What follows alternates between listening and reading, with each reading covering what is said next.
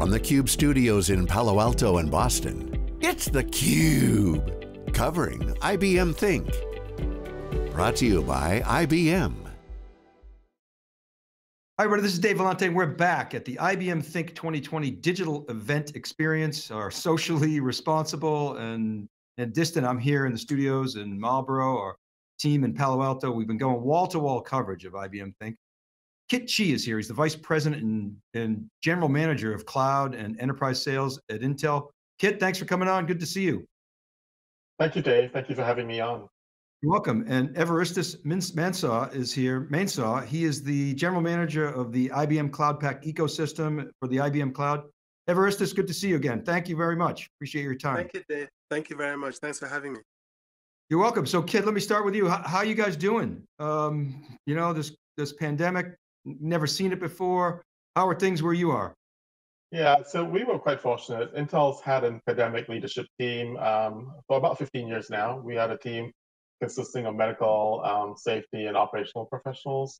And this same team who has navigated us across several other health issues like bird flu, Ebola, Zika, and H1N1 virus. They're navigating us through at this point with this pandemic.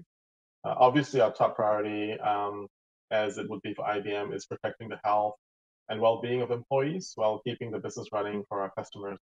The company has taken the following measures to take care of its direct and indirect workforce, Dave, and to ensure business continuity throughout the developing situation. So from areas like work from home policies, keeping hourly workers whole, and reimbursing for daycare, elderly care, helping with Wi-Fi costs, et cetera, et cetera. So that's been what we've been up to. Intel's manufacturing and supply chain operations around the world are working hard to meet demand, and we are collaborating with supply chains of our customers and partners globally as well. And more recently, we earmarked $60 million to support communities from frontline healthcare workers and technology initiatives like online education, telemedicine, and compute needs for research. So that's what we've been up to, Dave. Pretty much, busy. You know, Evaristus, I got to come to you. I have to say, my entire career, I've been in the technology business, and you know, sometimes you hear negative toward the big tech, but I got to say, just as Kit was saying, big tech has really stepped up in this crisis. IBM's been no different, and you know, tech for good. And it's actually, I'm really proud. How are you doing in New York City? No, thank you, Dave, for that. You know, we're doing great, and our focus has been absolutely the same. So obviously, because we provide services to clients, at a time like this, your clients need you even more. But we need to focus on our employees to make sure that their health and their safety and their well-being is protected. And so we've taken this really seriously. And actually, we had two ways of doing this. One of them is just our own focus as a company on our clients. But the other is trying to activate the ecosystem, because problems of this magnitude require you to work across a broad ecosystem to bring forth solutions that are long-lasting. For example, we have a call for code, where we go out and we ask developers to use their skills and open source technologies to help solve some simple problems. This year, the focus was a number of other initiatives around computing resources, how you track the coronavirus, and other services that we provided free of charge to our clients. Let me give you a bit more color. So IBM recently formed the High Performance Computing Consortium, made up of the federal government, industry, and academic leaders, focused on providing high-performance computing to solve the COVID-19 problem. Right? So we have 33 members, and we have 27 active projects, deploying something like 400 petaflops, 400 petaflops of compute to solve the problem. Well, certainly this is challenging times, but at the same time, you're both in a sweet spot, which is cloud. I've talked to a number of CIOs who have said, you know, this is really, we had a cloud strategy before, but we're really accelerating our cloud strategy now. And we see this as sort of a permanent effect. I mean, Kit, you guys, big on ecosystem. You want, frankly, a level playing field. The more optionality that you can give to customers, you know, the better. And cloud has really been exploding and you guys are powering, all the world's clouds. We are, Dave, and honestly, that's a huge responsibility that we undertake. Before the pandemic, we saw the market through the lens of 4 key megatrends, and the experiences we are all having currently now deepens our belief in the importance of addressing these megatrends. Specifically, we see marketplace needs around key areas of cloudification of everything. To your point, the amount of online activities that have spiked just in the last 60 days is a testimony of that. Pervasive AI is the second big area that we have seen, and we are now resolute on investments in that area. 5G network transformation and the edge build out. Applications run the business, and we know enterprise IT faces challenges when deploying applications that require data movement between clouds. And cloud native technologies like containers and Kubernetes will be key enablers in delivering end-to-end data analytics, AI, machine learning, and other critical workloads in cloud environments and at the edge. Pairing Intel's data-centric portfolio, including Intel's Optane SSDs with Red Hat, OpenShift, and IBM Cloud Paks, enterprise can now break through storage bottlenecks and have unconstrained data availability in the hybrid and multi-cloud environments. So we're pretty happy with the progress we're making together with IBM. Yeah, Evaristus, I mean, you guys are making some big bets. I've written and discussed in my breaking analysis, I think a lot of people misunderstand IBM's cloud. Ginny Rometty, Arvind have both said, hey, we're after, only 20% of the workloads are in cloud. We're going after the really difficult to move workloads and the hybrid workloads. That's really the fourth foundation that Arvind talks about that IBM has built. You got mainframes, you got middleware, services, and then hybrid cloud is really that fourth sort of platform that you're building out. But you're making some bets in AI. You've got other services in the cloud like blockchain, quantum. We've been having really interesting discussions around quantum. So I wonder if you could talk a little bit about sort of where you're allocating resources, some of the big bets that you're making for the next decade. Well, thank you very much, Dave, for that. I think what we're seeing with clients is that there's increasing focus on and really an acceptance that the best way to take advantage of the cloud is through a hybrid cloud strategy infused with data. So it's not just the cloud itself, but actually what you need to do to data in order to make sure that you can really truly transform yourself digitally to enable you to improve your operations and use your data to improve the way that you work and improve the way that you serve your clients. And what we see is, and you see studies out there that say that if you adopt a hybrid cloud strategy, it's sort of 2.5 times more effective than a public cloud only strategy. And why is that? Well, you get things such as the opportunity to move your applications, the extent to which you move your applications to the cloud. You get things such as reduction in risk. You get a more flexible architecture, especially if you focus on open certification, reduction in some of the tools that you use. And so we see clients looking at that. The other thing that's really important, especially in this moment, is business agility and resilience. And business agility says that if my customers used to come in, now they can't come in anymore because we need them to stay home. We still need to figure out a way to serve them. Can we write our applications quickly enough in order to serve this new client or to serve this client in a new way? Well, if your applications haven't been modernized, even if you've moved to the cloud, you don't have the opportunity to do that. And so many clients that have made that transformation figure out they're much more agile, they can move more easily in this environment. And we're seeing the call for clients saying, yes, I do need to move to the cloud, but I need somebody to help improve my business agility so that I can transform, I can change with the needs of my client and with the demands of the competition.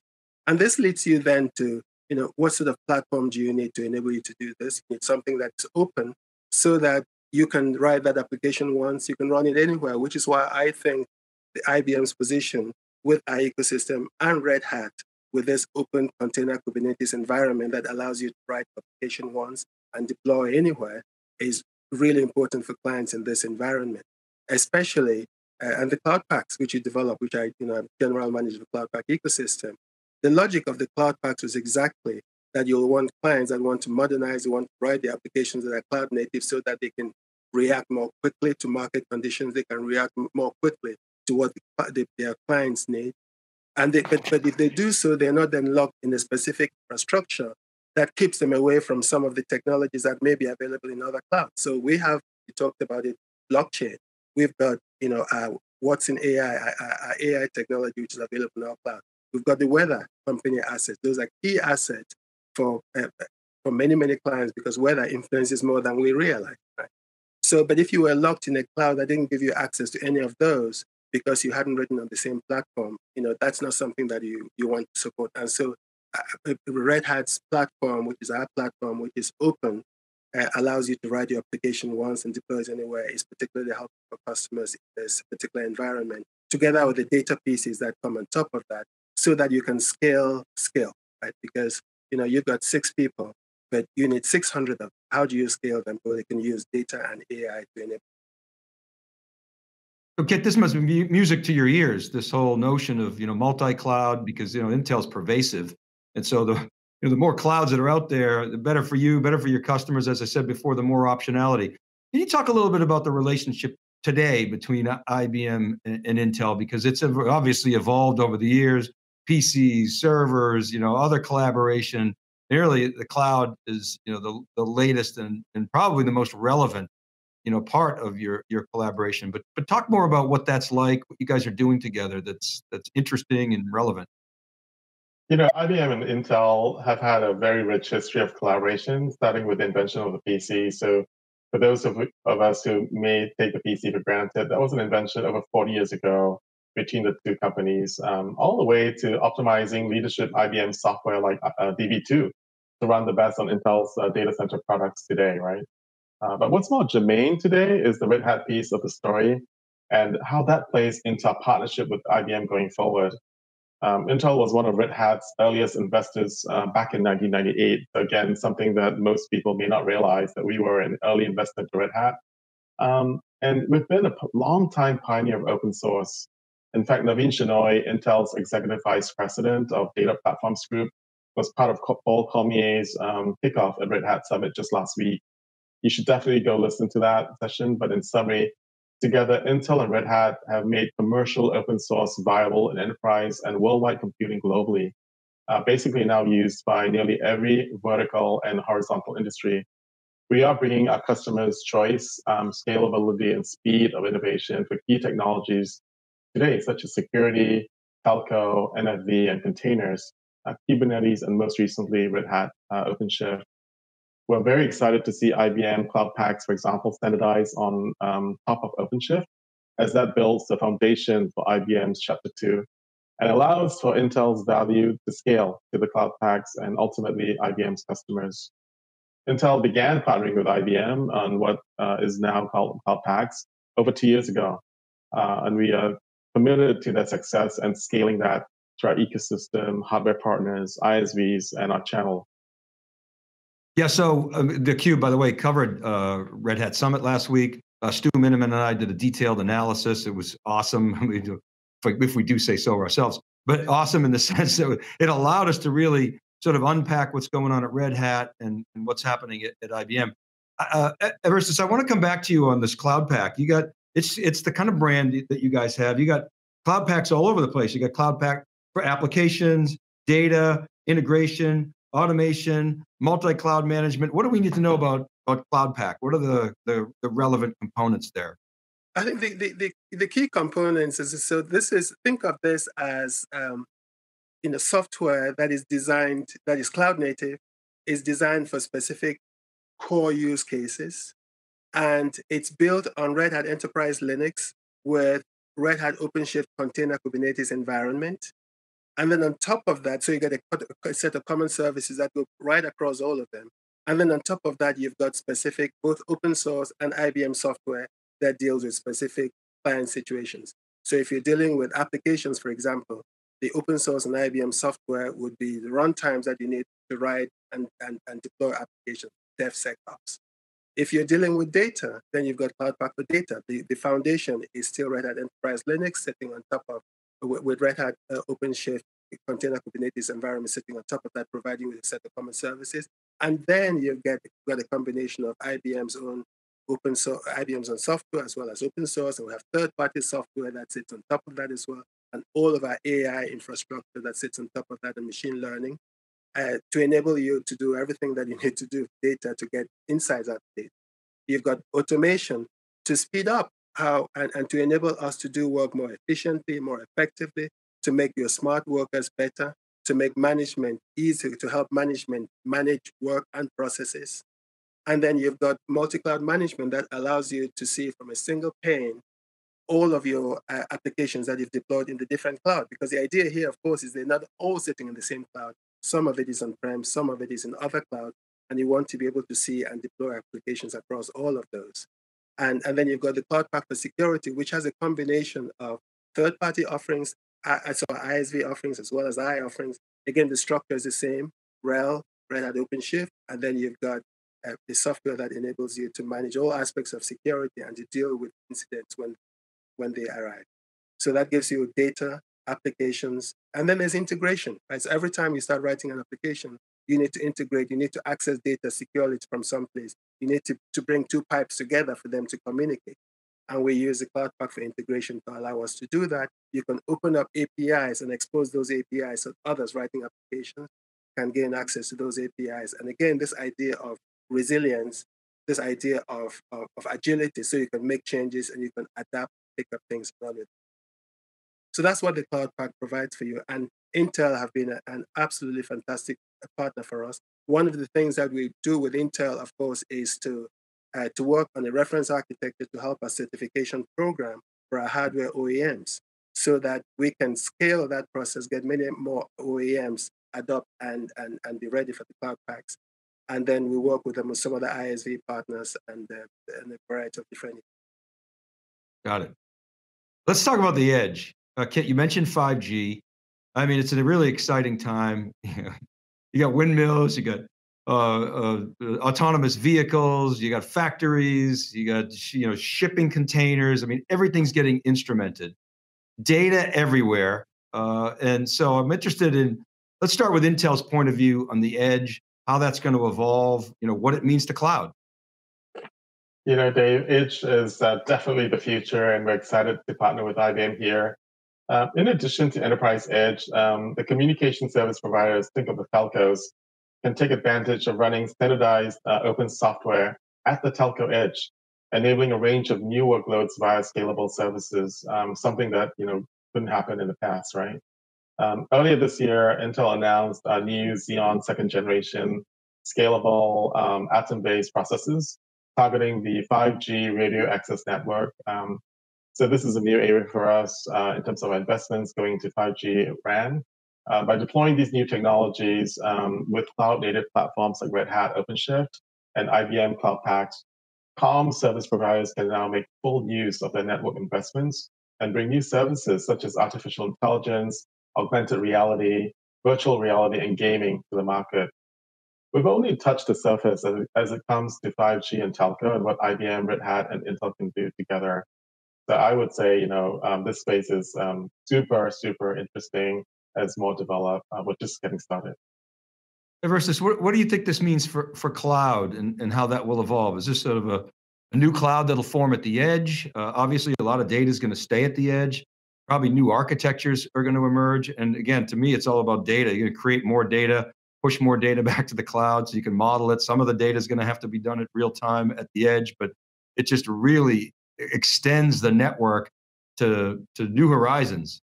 It does exactly that, Dave. And we think of it, which is why our platform is pretty much the same, right? You wouldn't be surprised to see that the platform is based on open containers and a Kubernetes container environment provided by Red Hat.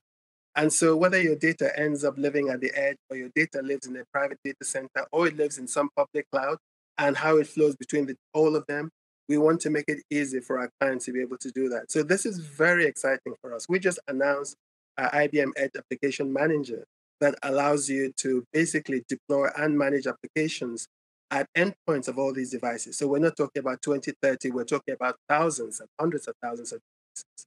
And in fact, we're working with, we're getting Intel's device onboarding, which will enable us to use that because you can get that and you can onboard devices very, very easily at scale, which if you get that combined with IBM Edge Application Manager, then it helps you onboard the devices and it helps you divide code send code onto all devices.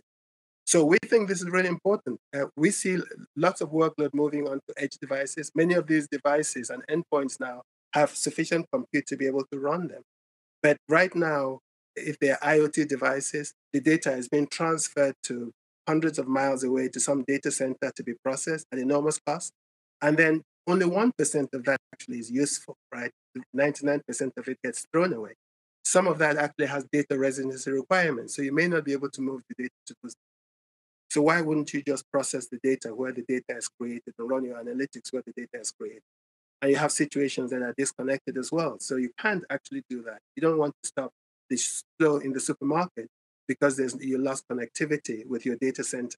And so the importance of being able to work offline, and IBM Edge Application Manager actually allows you, so it's autonomous, so you can do all of this without using lots of people, because it's a process that is also sort of automated.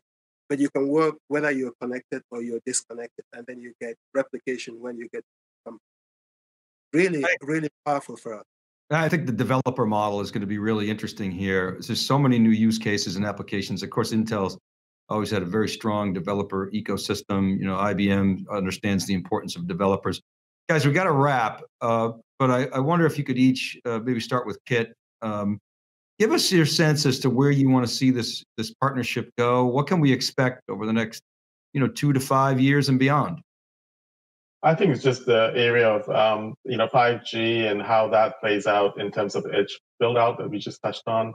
Dave, that's a really interesting space. What Evaristus said is spot on.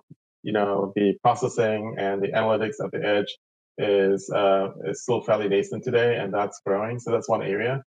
Building out the cloud for the different enterprise applications is the other one. And obviously, it's going to be a hybrid world. It's not just a public cloud world or an on-prem world. So the whole hybrid build out, or what I call hybrid 2.0, it's upon us. And so the work that both of us need to do, IBM and Intel, will be critical to ensure that enterprise IT has solutions across the hybrid spectrum. Great, Evaristus, give us the last word. Bring us home. And I would agree with that as well, Kate. I would say there's work that you're doing around the Intel's market-ready solutions, right, where we can bring our ecosystems together to do even more on edge some of these use cases. There's work that we're doing around blockchain, which I think, again, is another important area that both companies are working on. And I think what we really need to do is to focus on helping clients, because many of them are working through those early cases right now to identify use cases that work. And with our commitment to open standards, using exactly the same standard across, like what you've got on your Open Retail initiative, which we're going to join, I think is going to be really important to helping at scale. But I wanted to just add one more thing, Dave, if you permit me. In this COVID era, one of the things that we've been able to do for customers, which has been really helpful, is providing free technology for 90 days to enable them to work in an offline situation, to work away from the office. One example, for example, is just the ability to transfer files and bandwidth. We all know bandwidth is an issue because the parents and the kids are all working from home. And we have a product called IBM Aspera, which we make available to our customers for 90 days at no cost. You don't need to give us your credit card, just log on and use it to improve the way that you work. So your bandwidth feels as if you are in the office. We have Watson Assistant that is now helping clients in more than 18 countries, exactly the same thing, basically providing COVID information. So those are all available. There's a slew of offerings that we advertise. I just want listeners to know that they can go on the IBM website and they can gain those offerings, they can deploy and use them now. That's huge. I knew about the 90-day program. I didn't realize Aspera was part of that. And that's really important because you're like, okay, how am I going to get this file there? And so thank you for sharing that. And guys, great conversation. Hopefully next year we could be face-to-face, even if we still have to be socially distant. But it was really a pleasure having you on. Thanks so much. Stay safe. And good stuff. Appreciate it. Thank you very much, Dave. Thank you, Kate. Thank you. Thank you. Thank you. All right, and thank you for watching, everybody. This is Dave Vellante for theCUBE, our wall-to-wall coverage of the IBM Think 2020 digital event experience. We'll be right back right after this short break.